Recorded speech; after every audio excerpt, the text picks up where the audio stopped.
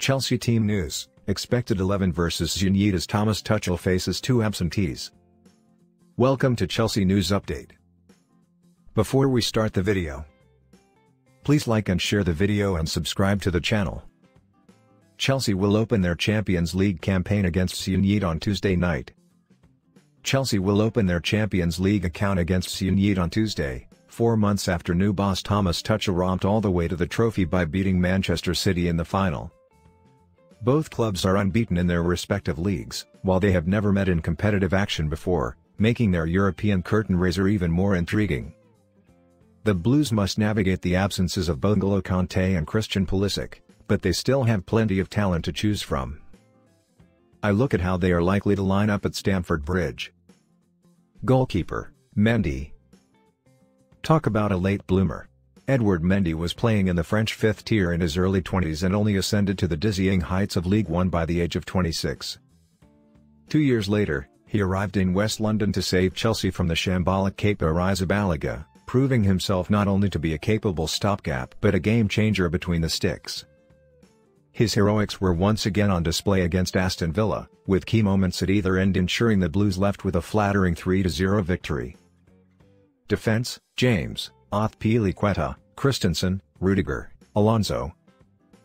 The more attacking wing-back options of Reece James and Marcos Alonso could be on display against Zenit, given the gulf in class between the squads. Thiago Silva was also fantastic against Villa and is available after last week's controversial FIFA suspension was overturned, but he may be rested for a crunch tie with Tottenham next weekend. Andreas Christensen has grown into his role in the centre of defence, earning the trust of Tuchel along the way, while Cesar Azpilicueta and Antonio Rudiger should make up the rest of the quintet.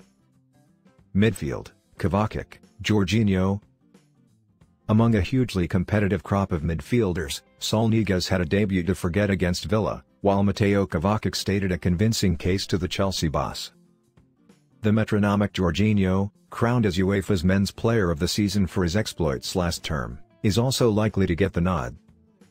As for N'Golo Kanté, Tuchel confirmed that Tuesday's tie will come a bit too early as an ankle injury continues to hamper the start of his season.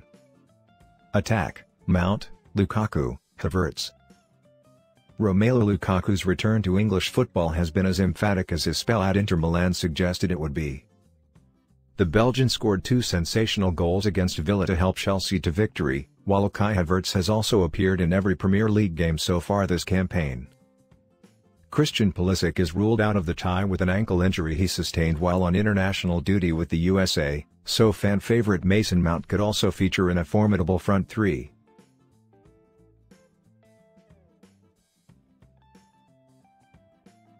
Thanks for watching.